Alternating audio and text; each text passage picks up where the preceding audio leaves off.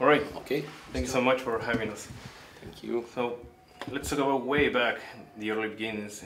What are your main influences as a drummer? The very beginning, I would say, until now, it's my main influence. It's Bill Ward from Black Sabbath, and then of course on the way, there's many different drummers that influenced me from I don't know, like Dave Lombardo and Stuart Copeland from Police, all different guys. But my first like real big influence, it's Bill Ward. Mm-hmm. Nowadays you have Bill Ward's face on your drum kit, right? Yeah, it's kind of like I don't know, a homage to him. Tribute. A tribute in a way, and also the fact that they left him out of the reunion thing. I felt really bummed. I was like, because for me he's as important as any of the other guys. Mm-hmm. Like his contribution. Yeah, sure. Even like I went to see on Hyde Park.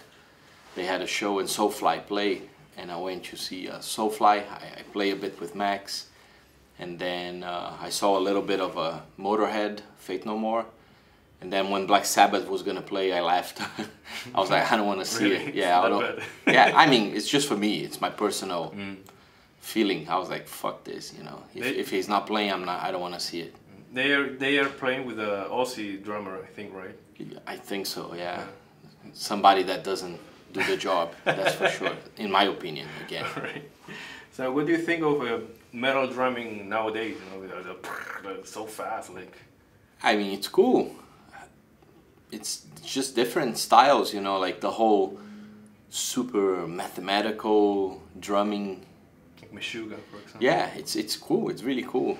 For me, I like different styles of drumming. I like more, I don't know, how can I say, more groove. Mm-hmm. In a way, with a lot of energy on it. Now, I'm not so big into the fast technical drumming. It's, for me, it doesn't really do the, you know. It doesn't please you. No, and it's almost like it's too much of it's like a guitar solo. Mm-hmm. I'm not really. I hate guitar solos. I like riffs. Yeah. More than guitar solos. For me, they're like useless. I don't think they should exist, but some people like it.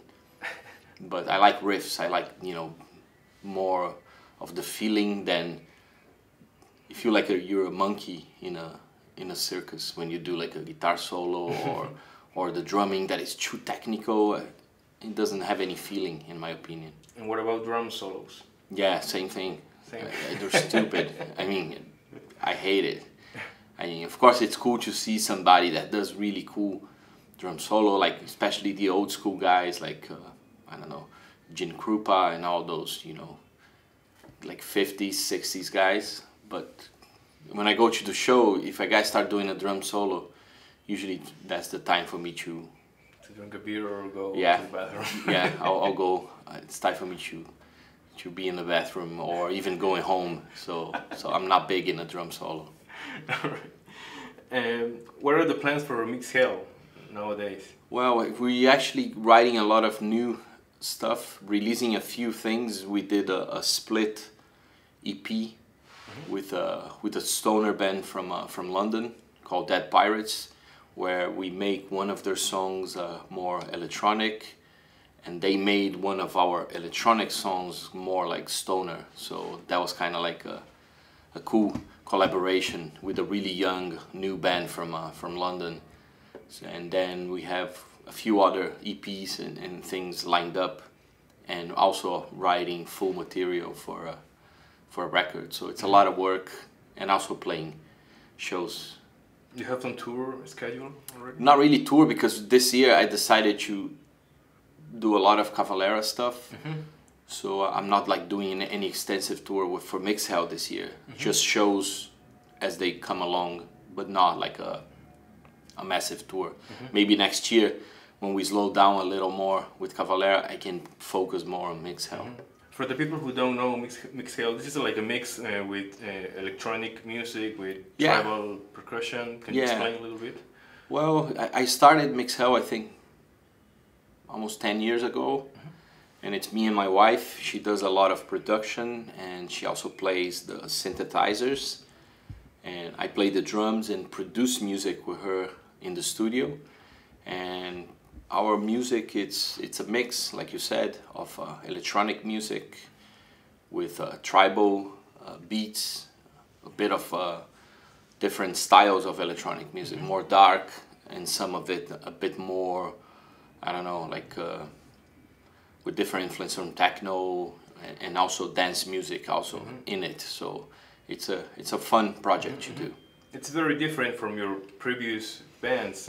Yeah, it's very different, and that's why I really enjoy it. You know, I think every musician should have more than one thing. It's a lot of fun doing it. You can experiment a lot with it, and also give you more focus. For example, when I do play now with Cavalera, I don't try to do stuff that I do with Mix Hell on the Cavalera. So I think it's cool in the sense that you can have separate things for separate projects. You know, try to do everything one time, you know, and it can become a bit confusing.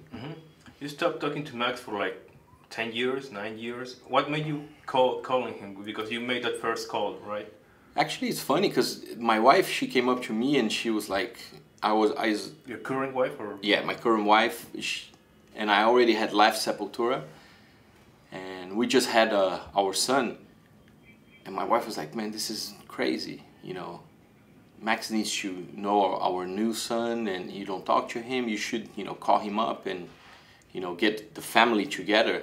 And I was like, yeah. So I decided to give him a call, and then from that phone call, I pay a visit to him in Phoenix, you know, and then our family got a bit together, and then after that, he invited me to do Cavalera Conspiracy. But at first, I didn't want to do any music. I just wanted to have him back as my brother. That was the main thing. Were you nervous when you were about to make that call? Not really nervous, because I was like, I have nothing to lose, because life is too short, so I need to, you know, do this. So I was not really nervous. I was more like focused on doing it. And what was your first thought when Max asked you to start Cavalera Conspiracy?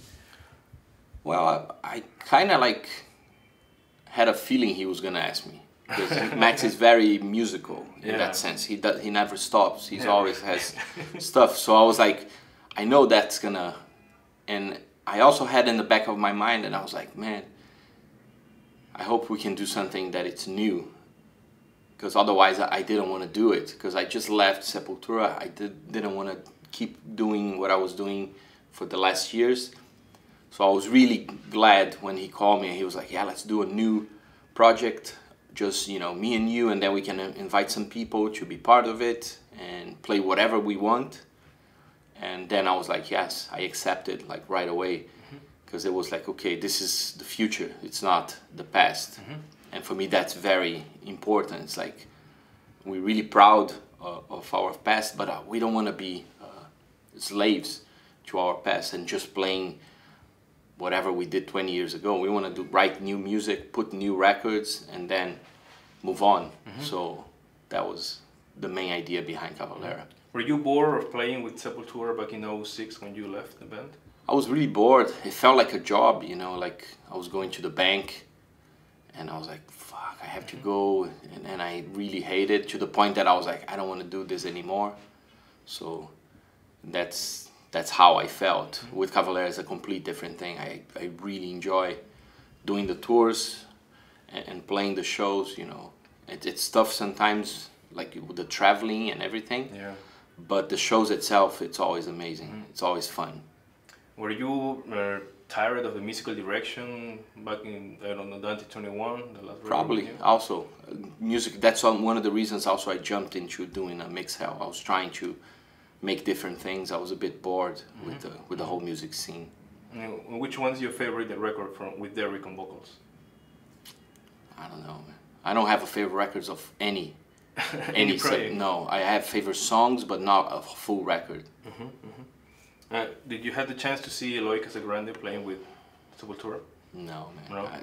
I don't like talking about dead people. All right. They're dead, you know. All right. It's not fair.